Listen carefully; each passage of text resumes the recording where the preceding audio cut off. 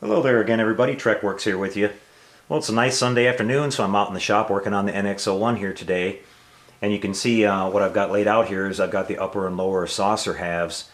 And so far what I've done is I've sprayed these down with some flat black primer on the inside to do the light blocking on these. We don't want our bright LEDs to shine through the plastic, so we've got to put a pretty good coat of that down first.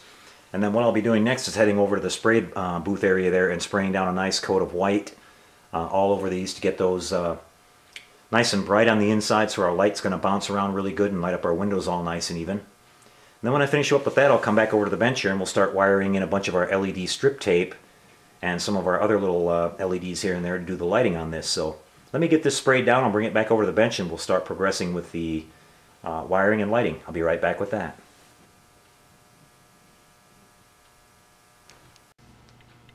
Okay everybody, well you can see I've made it back from the spray booth now, and here's our saucer all painted up in some nice bright white. That should really help that light bounce around inside there really well and get all those windows lit up nice and evenly. And I'm starting to work with my LED tape now. Let me give you a shot of this tape. I'm using some new tape that I picked up off of eBay. This is not the double density tape, this is I guess if they call it single density or whatever it is, but it's the standard tape. It does have the nice 3M backing on it. And I really like the price on this stuff, so I thought I'd give it a try. It runs around $1 a foot. I bought 17 feet of it for $17, and it was free shipping, so I thought it was pretty good. I'll put the link up to their site here on the video for you. And let me see if I can get you a view. I'm starting out with the tape here at the front of the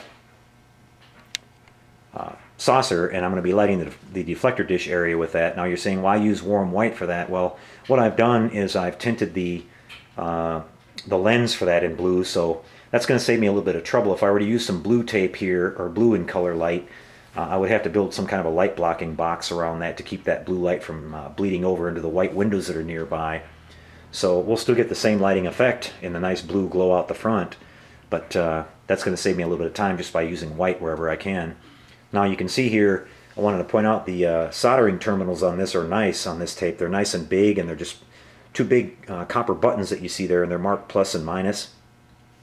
And so it's really easy to solder this. It's a little easier to solder than the other tape that I've used, so I really like that too. And it does, as I mentioned, it has the 3M backing on it, so it should stick very well. Now here at the center you can see these little areas on each side in that little trench there on both sides. You can see that I've drilled the two little holes. I believe those are called the engine supercharger parts. Those holes are not pre-drilled on the model, and if you want to light that, you've got to punch a little hole in there and then mount an LED. There's some blue crystals that mount on the top on each side that are supposed to be lit. So we've got that all put in place, and I'll be using individual LEDs to do that. Now on the lighting of the saucer here, what I'm doing is the lighting that I'm installing in the top half here is actually lighting the bottom half of the windows. They reflect toward each other when they're put together in the clamshell. So I've got to kind of keep in mind where the windows are on the bottom side of the saucer and make sure these top ones kind of line up with those. And then vice versa, the bottom half has to have the lights put in place to light up the top half here. So I'll be using the bottom half for reference and going around and starting to install these. And I plan on wiring these in parallel. And what I mean by that is each individual strip of LED tape will have its own power source connected to the main power line.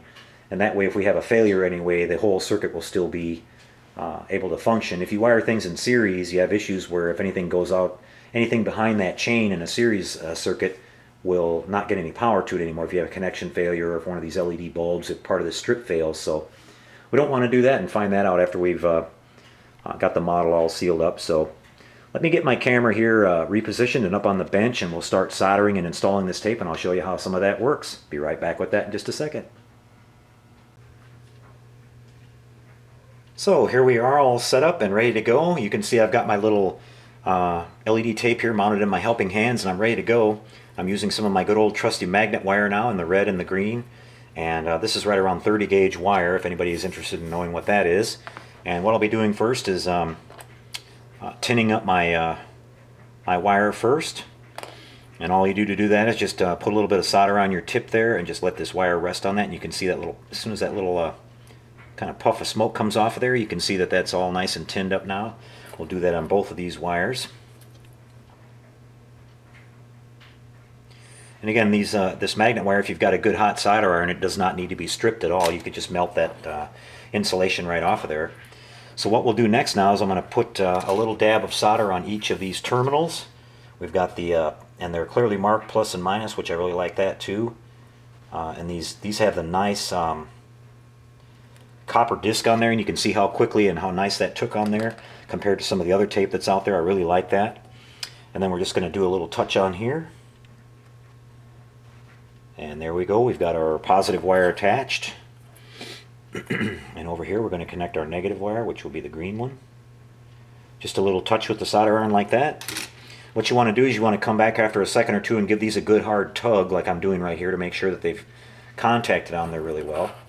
And so what I'll do is trim a little bit of this off now and just leave myself a little bit to work with. And now we're ready to go. We can get this mounted down into the onto the saucer, and I'll show you how I'm going to do that in a little bit. What I'm going to do right now is I'm going to work through and get a bunch of these made up, and we'll go through and start installing those. So I'll be right back with that in just a second. Alright everybody, well I'm back here, and what I've done is I've made up a few of these strips of LED, and I've got these wires soldered on. And one of the things that I recommend that you do before you would go ahead and install them is that you do a quick little test on this. I've got my little 9-volt power source here, and I'm going to do a quick lighting test on each one of these to make sure they're all good after we did our solder work on them. And they should light up nice and bright for us. Let me get this connected real quick.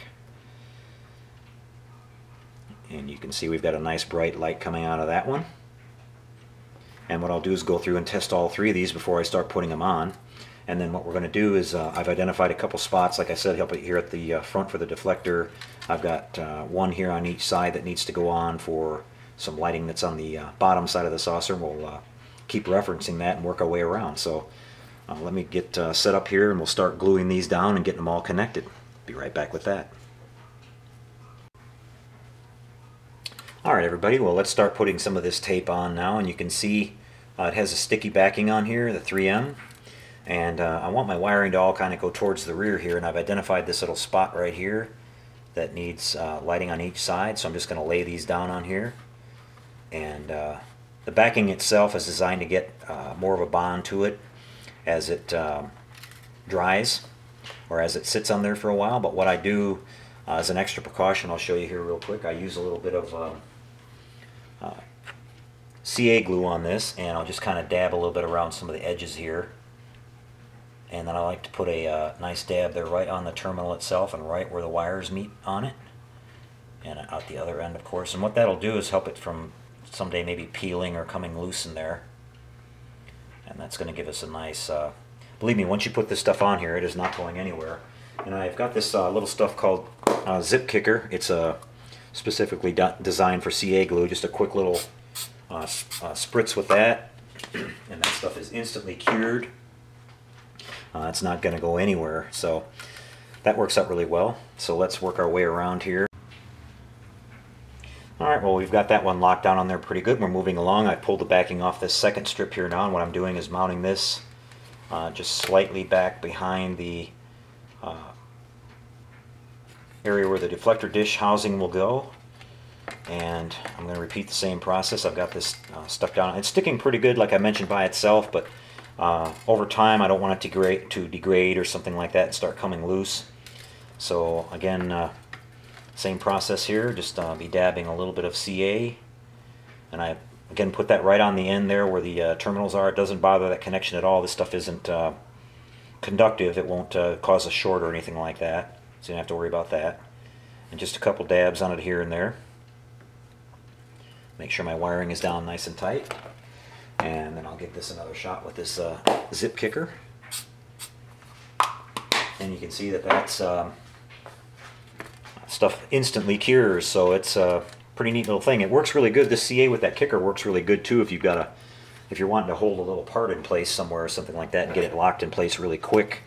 And then you can always come back and add some more glue that'll dry a little slower or something like that. But for a quick fix, it works really well. So we're working our way around here, and again we want these wires pointing towards the rear, so I'm going to go on this side now and get this one over here on the port side mounted, and getting this tape off of here.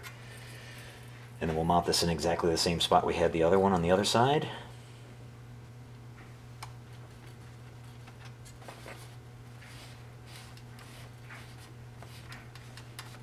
Alright, it's laid down on there really good. And again, I mentioned earlier I went back and tested all these strips before I started dropping them in here like this. You don't want to have that happen either, because once these are glued down, they are incredibly hard to remove. They're not going anywhere. And this works out really well for this. And like I said, this helps secure these wires too. Give this another shot of the kicker.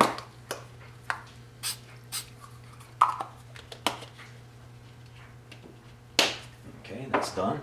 Alright, you can see we're making pretty good progress already. Now what I'll do is keep laying these in various spots using my saucer bottom here for reference. And I'll get these all nice and lined up. We've got to mount a couple individual LEDs, as I mentioned, right here on these little spots here. And then we're going to bring all of our wiring together. Now what I recommend on this is don't use your magnet wire for your main power source coming in. It is a little bit frail and fragile if you flex it around too much. So bring all your wiring together with your magnet wire in one spot, kind of like a power hub where you have your plus and minus. And then for your main power coming into the model, going out to your base or your stand or whatever, I recommend using a little bit more heavy wire, like 14 gauge or something like that, or 16 gauge wire. And that way you'll have a little bit of flexibility in if you want to build it on a stand where you can twist it and things like that. You don't have to worry about shearing this stuff off, because it is fragile. But if you mount it in a nice secure area like this where it's not going to move, it will work out just fine. So, okay, well, I'll come back here in a little bit with an update and show you all the wiring in place, and we'll start doing some light testing on this to see how our windows are going to look. Okay, everybody, well, I'm back here now, and you can see that I've got my LED tape mounted around the entire perimeter of this thing now. I did a bunch there in the center that's going to light up most of the lighting around the bottom part there in the middle, and also the sensor dome on the bottom, and then around the perimeter I used the bottom part of the saucer there to give me reference points where all this tape needs to go, so it lined up with the windows on the bottom side. I'll have to repeat that process for the tape on the bottom side that'll light up facing this way and light all these windows on the top. But some of it's going to give me some nice carryover when the reflection lights back and forth. And you can see we've got the wiring's all been done with magnet wire, and everywhere there's a wire attachment or a connection, I've got those all glued down and in place. They're not going to move. And again, this whole thing is wired in parallel so that every single piece of lighting strip has its own power source. So if anything fails or anything, connections break loose, we're going to have we're still going to be able to get power to something. So that's nicely protected. And let me go ahead and put the lid on this now, and I'll turn on the lights for you so you can see what kind of lighting effect we're getting on it and how much penetration we're getting. Let me get this set on here fairly close here. Okay, and you can see that we're getting a great deal of light coming out here at the front for the deflector dish. That should be plenty, and then all around the perimeter there, all the lights are lighting up nice and evenly. So we've got plenty of light coming out of that, and I don't have any of the plastic window inserts installed in this either, and once I put those in, that's going to bring all that light right to the surface on that. And like I said, I'll be doing that little trick where I sand those down, and then maybe even a light coat of thin coat of white paint on the back side of those, and that'll be my diffusion that I need, so I won't get any of those little light twinkling effects. We're going to get enough light right now to light the planetary sensor here on the bottom and everything else. So now some individual LEDs will have to go in. Let me unplug this again so I don't glare you right out. Some individual LEDs are going to have to go in at the little spots here where we've got these little crystals that have to be lit, and I think there's a little spotlight or a navigation beacon or something that goes on the back side of the bridge there, and a couple other little spots, but we'll get all those set up separately. And so I'm really happy with this. This came out great. That's going to do it for our update on the NX-01 this time. We'll be back next time, and we'll have just about all the saucer wiring done, and we'll be putting that together, and it'll be time to start attaching the big front half to the big rear half. So things are looking pretty good. I'll give you a quick look at the I've got all the seam work and everything done on these nacelles now. They've been reprimed and everything's ready to be sprayed down with a final coat now, and then I'll start doing some I'm going to do a pin wash on this so I can get some of those little panel lines in there to bring out a little bit of that detail, but nothing too heavy. I don't want to put a bunch of weathering on this model. I don't think they look right with a lot of weathering on them, so we'll see how that all comes out, and then we'll be moving on. We'll be getting pretty close to having the whole thing in one piece here in the next couple of updates, so that should be a lot of fun. Hope you guys are enjoying it. So everybody take care out there. I'll catch up with you a little later. We'll be back over on the Sci-Fi Model Action channel here in a couple of days with another update on the Cylon Centurion kit that we're building. So take care out there, guys. We'll catch up with you later, and happy modeling, everyone.